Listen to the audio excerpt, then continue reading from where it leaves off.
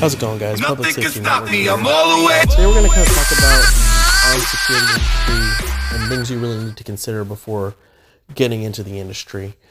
I know I've been gone for a little while, a couple weeks. It's because I started a new schedule actually a few weeks ago, and I've been adjusting to it. I finally got off nights like I wanted to 6 months ago, and so I'm kind of readjusting to that. And obviously you can tell I'm a little sick right now, so kind of bear with me as we get through the video. So we're going to kind of talk about things you need to consider when getting into the armed security industry. We're going to talk about different things to consider, and one of the first things we're going to talk about is why are you getting into the industry? Do you want to get paid more? Obviously, that's a big consideration. A lot of people have bills to pay and families to feed, so more money is definitely a big consideration. Are you looking to get, involved in the training and possibly, develop your skills to make yourself more marketable? Or are you looking to use this as a possible stepping stone? It may not be a direct stepping stone into something, but it does show some added responsibility when you can carry, a deadly weapon without incident.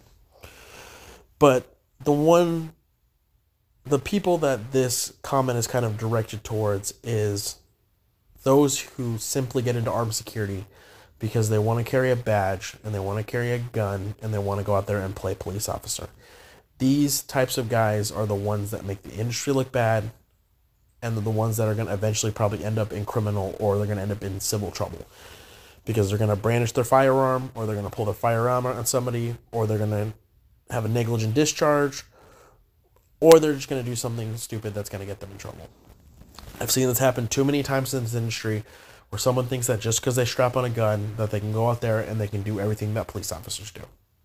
And I can tell you right now, if you are one of those guys, then you need to go find something else to do, because you make the industry look bad, you're a liability to your company, and in all honesty, we don't want you here.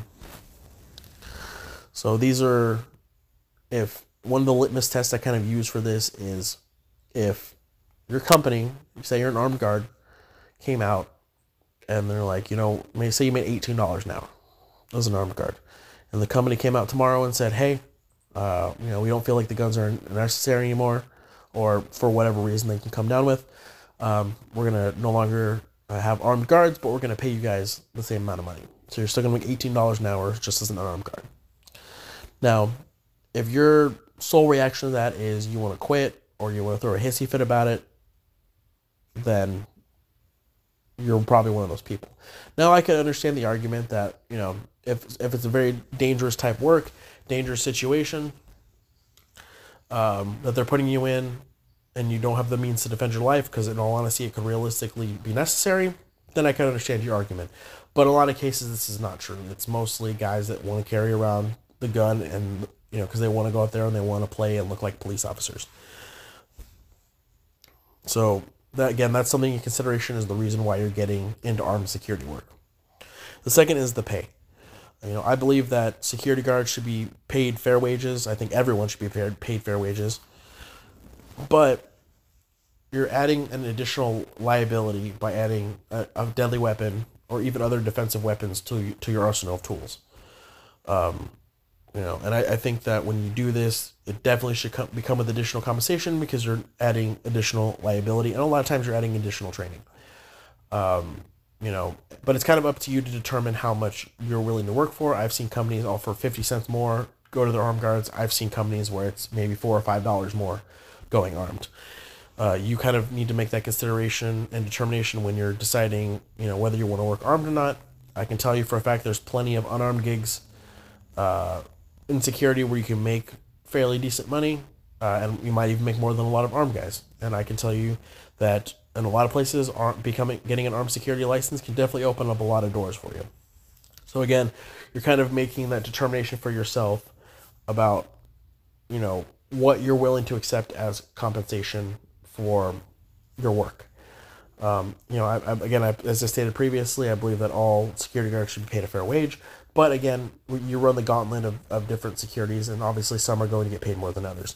The guys at the nuclear facility, in my opinion, definitely deserve to make more than the guys sitting at, the truck gate, or, being our gate, or even a lot of patrol jobs, guys. There's definitely a difference in training, difference in duties, different responsibilities, and definitely difference in liabilities. And so these are all things you definitely need to consider when deciding to accept or decline an armed position or apply for an armed position. The third point I'm going to make is training, and is kind of what type of training are you going to receive for this new kind of job venture that you want to do. I've noticed most security companies pretty much stick with the bare minimum. They do whatever the state requires, and they do nothing more.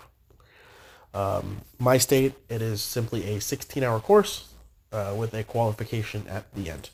And then a refresher every other year, which is an 8-hour course, and then, again, a requalification.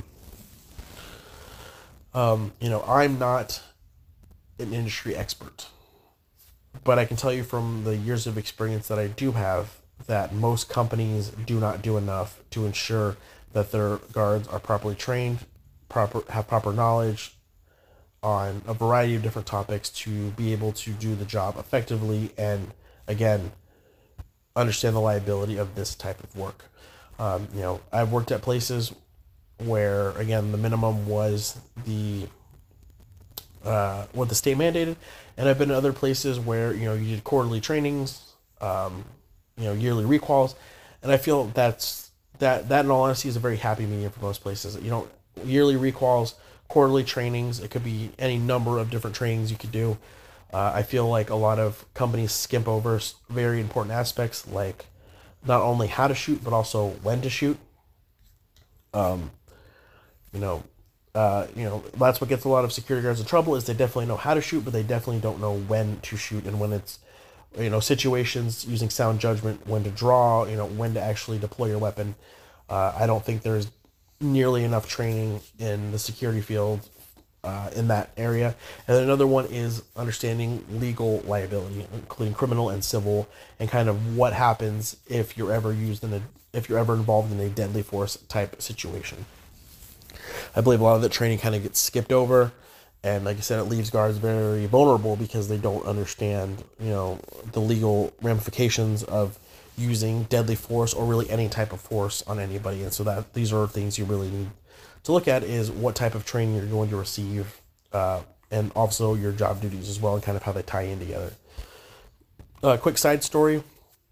In my state, because of the type of work that I do, I'm actually not required to have a guard license, but I usually do because I like to pick up side work every once in a while, which in my state contract work does require a security license.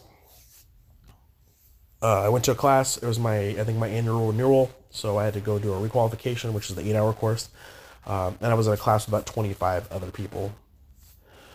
I can tell you for a fact that most of the people in the class had never held a firearm, owned a firearm, shot a firearm, literally had anything to do with a firearm. And, why I don't feel you should have to be some John Wick, former special ops type shooter to be an armed security guard.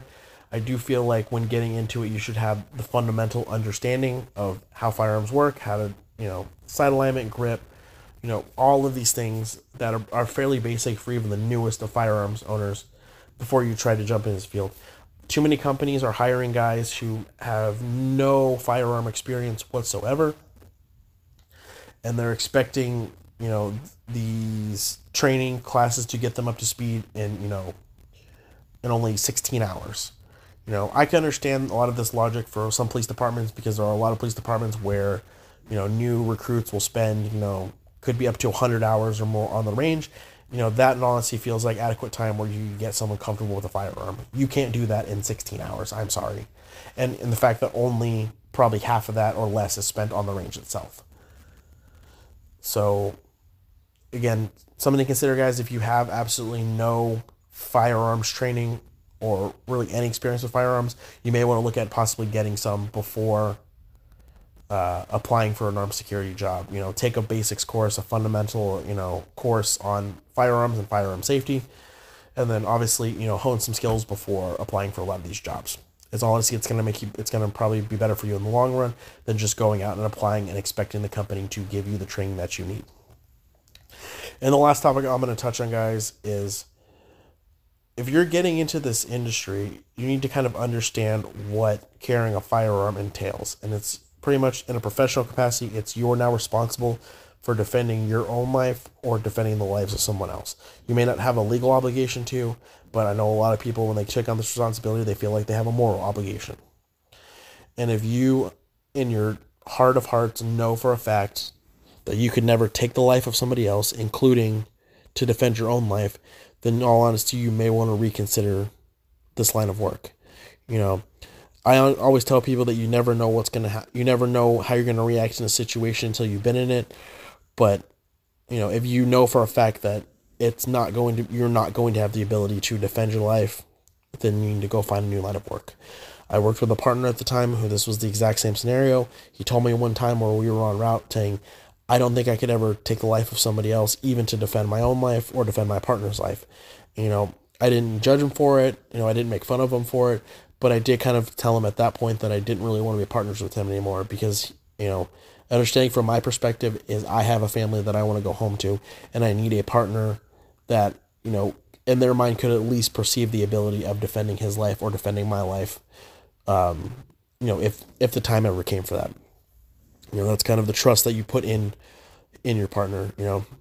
And a lot of the partners I had, I definitely trusted them with my life. But to kind of end that somber note, we're going to go on a little more positive note, guys. I just really want to thank everybody for the channel growth. You know, I've seen a massive uptick in watch time and views and subscribers, and all of these things kind of factor into the YouTube algorithm when I get, you know, it helps me bump up my search results, which gets me more exposure. You know, I definitely have a big shout out for the Reddit community because a lot of my external traffic comes from the Reddit community. And so I want to thank everyone on that forum. If you guys have never been there and you're in the security industry or you're interested and have maybe job questions, you know, we do a lot of industry type questions, but we also have a lot of fun and stuff like that. Check it out on Reddit. It's just our security guards Reddit forum. And then also kind of a little plug here, guys. You know, I don't know the owner of this podcast. You know, I've never talked to him. He's not telling me to plug him at all. But if you guys get the opportunity, I definitely listen to the Security Sucks podcast. It's very informative. I actually really enjoyed it. I was listening to it while I was doing some homework earlier. You know, he has a true and honest discussion about real perspectives in the security industry from, you know, low-level guards, you know, entry-level guards, all the way up to CEOs of companies. And he has a true, honest discussion about the industry's, you know, issues people have faced in the industry, stories, interviews, you know, pretty much everything you want in a podcast right there. And so if you guys get the opportunity, go and check it out. It's www.securitysucksmedia.com. Very informative. I think a lot of you guys will enjoy it. But that's kind of it for me now, guys. You know, it's almost the weekend, so I hope everyone has a safe weekend. You know, if you're working, you know, stay safe on shift and, you know, try to go out there and make the world a better place, guys.